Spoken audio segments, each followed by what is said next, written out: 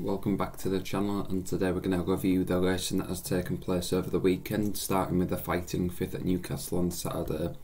Now that race, it was controversial, but in the end Epatante and Not So Sleepy dead heated for first place. It was a great race itself, and you looked like Epatante was going to win as they were coming down to the last day, and Coleman did look pretty confident, but in the end Not So Sleepy fought back well to get up for the dead heat, and Soreal ran very well again in third. From that race, you'd think Epatante probably underperformed a bit, even though it did get the dead heat in the end. You'd expect a horse like Epatante to be winning that race, but it was also very nice to see Not So Sleepy bounce back to form, as it is a very frustrating horse with a few quirks. On Newbury on Saturday, we also saw some very impressive performances.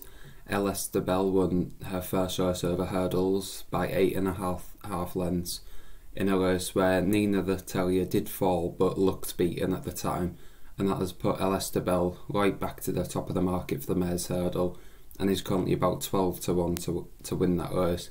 I think for the Dan Skelton and Harry Skelton combination, this horse does have a big future over hurdles and potentially chasing in the future, but that was a very nice performance. Later on in the card, we saw Ahoy Senor winning a Grade 2, beating Mr Incredible by 31 lengths, and this horse has been an absolute revelation, improving all the time, and that was actually his first chase win, and it came in a Grade 2. And this horse for Lucinda Russell does have very smart form. If you look back at Aintree, where it beat Boy of Man's Game by a long way, and looks an absolute natural over fences, and will only improve from here. And then in the Ladbrokes Trophy, we saw Cloudy Glen win for Trevor Hemmings, and that was a big price at 33 to 1.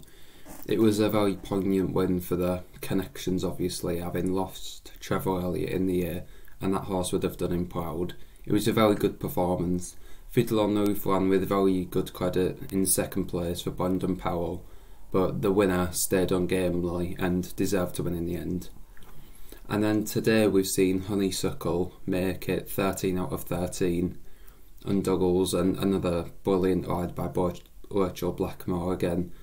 The horse just seems to do no wrong at the minute, and you'd expect to dominate the 2 mile hurdling division again this season, as there's not much opposition. Ronald Pump did run creditably in second, but was still beaten a long way, and well, you'll expect Honeysuckle to go on to win the champion hurdle. It's about even money, and was shortened from 6 to 4 to about 1 to 1 after winning that race.